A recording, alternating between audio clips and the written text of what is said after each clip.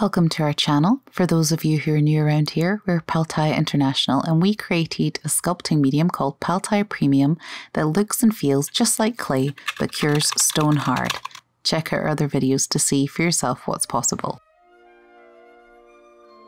Today we're showing you how to build a delightful, magical fairy archway.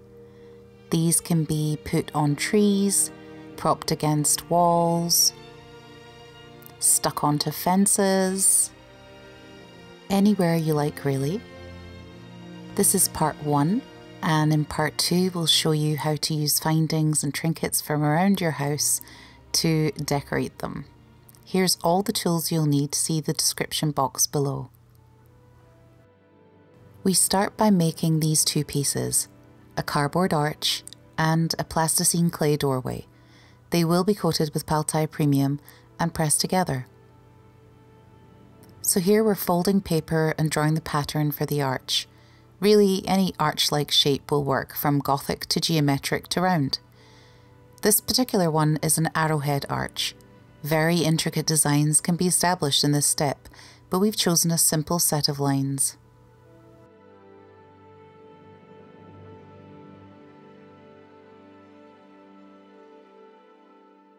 Transfer the pencil lines to both sides by burnishing with a smooth tool.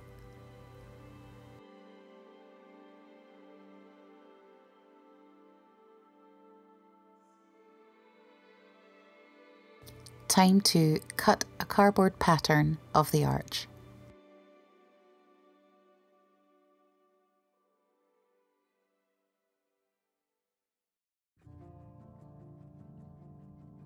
Prepare the clay doorway. Roll out 1/4 inch, about 6 mm of soft clay, and glue the cardboard down. Cut out the arch shape.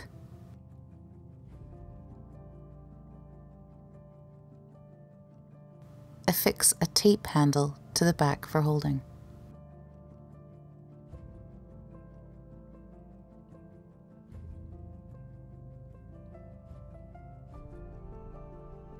Transfer the pencil to the clay with a tool like this.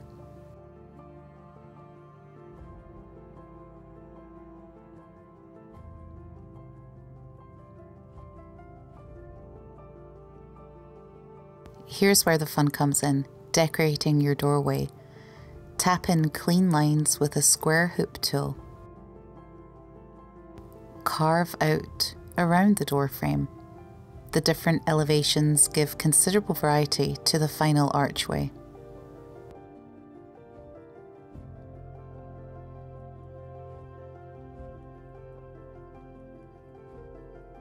Add clay within the doorway.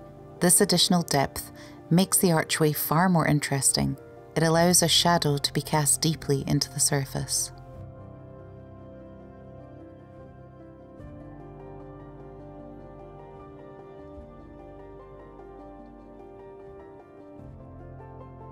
Adding fun pop and sizzle to the archway. Take your time on this part, it's where the magic begins.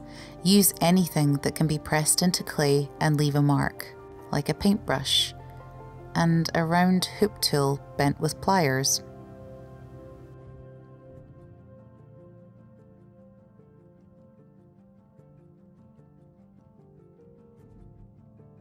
A ball stylus, and square hoop,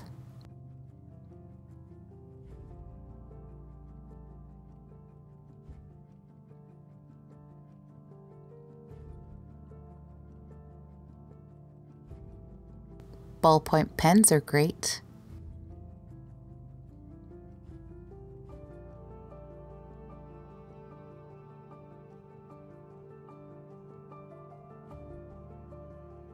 and a Phillips head screwdriver.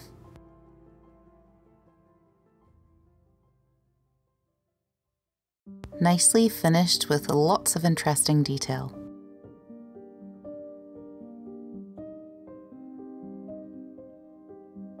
Time to prepare the roof. Cover a cardboard sheet with masking tape, then transfer the arch pattern to it. The tape prevents the cardboard from getting soggy with water, and you can draw on it easily. To get the roof sides the correct length, mark and rotate the arch pattern along a line.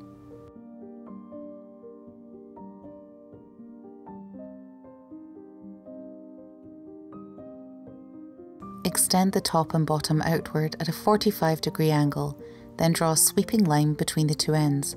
Really any shape will do, convex, concave, even a straight one.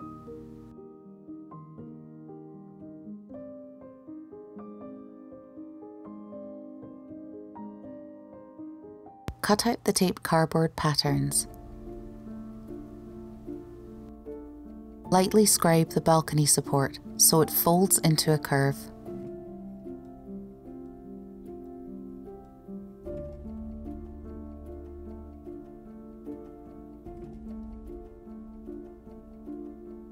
Draw and hot glue a simple set of lines onto the roof sides. Pre-bend the sides so they will curve around the arch nicely. This is the back of the sculpture, so it's barely seen when the archway is in the garden. You'll need some texture present, but it's not critical for the final look. You'll see what happens with this hot glue later.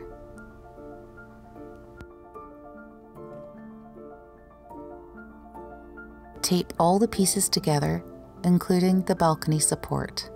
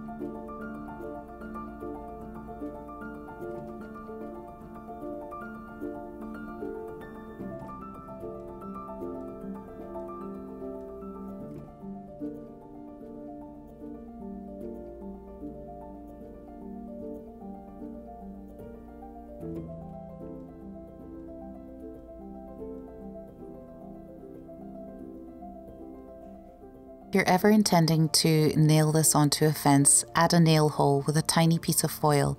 Check the fit of both sections.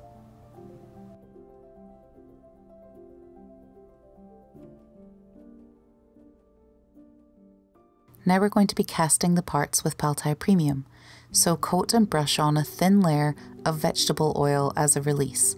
This helps the pieces come apart easily, just like it does in baking.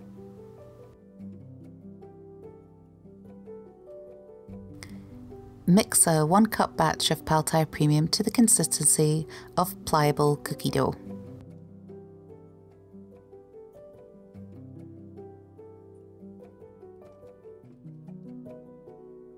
Spray the patterns very lightly with water. This will let the Pal Tiya Premium to float into the tiny details without creating any air bubbles. Take a tiny pinch of Pal Tiya Premium and rub it gently onto the clay. A thin paint-like layer will accurately fill in all of the delicate details.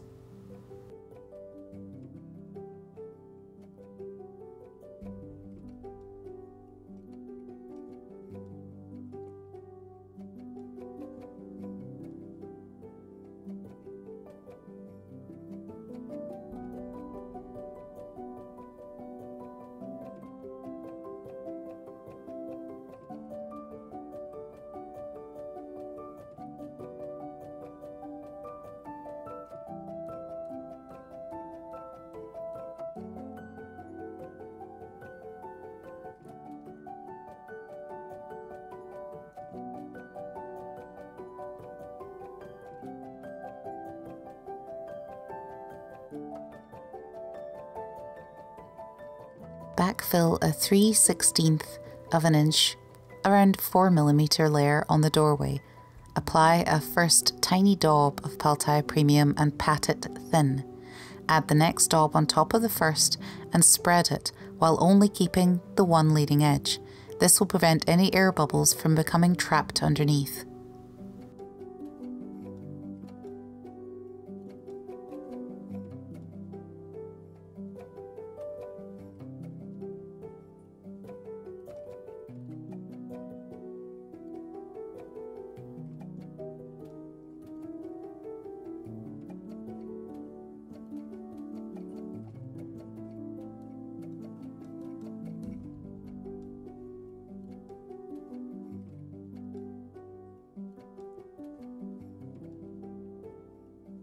Fill in the roof with the thin paint layers first, and then backfill up to 1/4 inch, around 5 millimeters.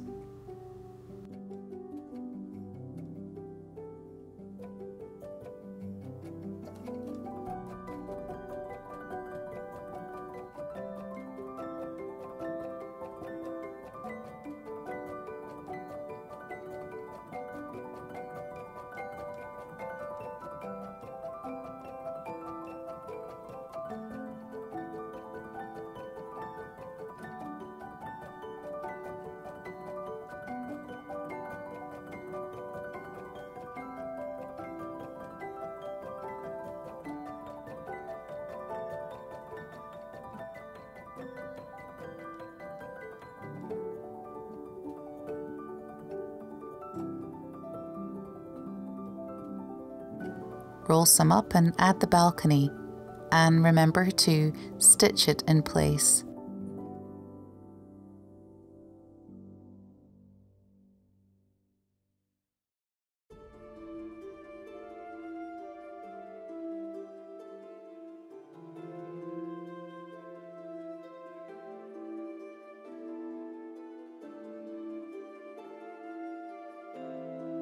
Make the edge smooth with a square and trowel. This will clearly show the thickness all the way around.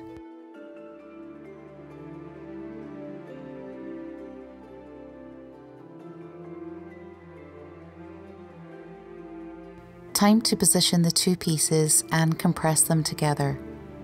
Tidy up any details with a square and trowel to complete this part of your sculpture.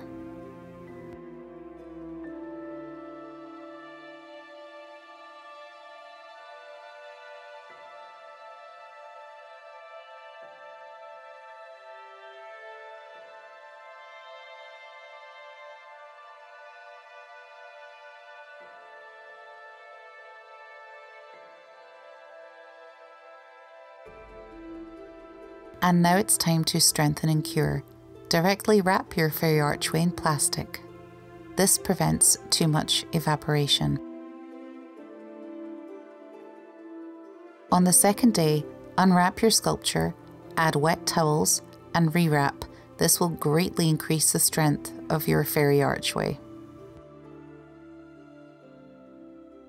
Next time we'll show you that on the third day, when Pal Tiya Premium has the consistency of dense wood, how we can carve cleanly and sharply in the details. We'll also show you how to paint and finish this beautiful fairy archway. Don't forget to become a Pal Tiya Insider to get access to our bonus, discounts, offers and more. Thanks for watching.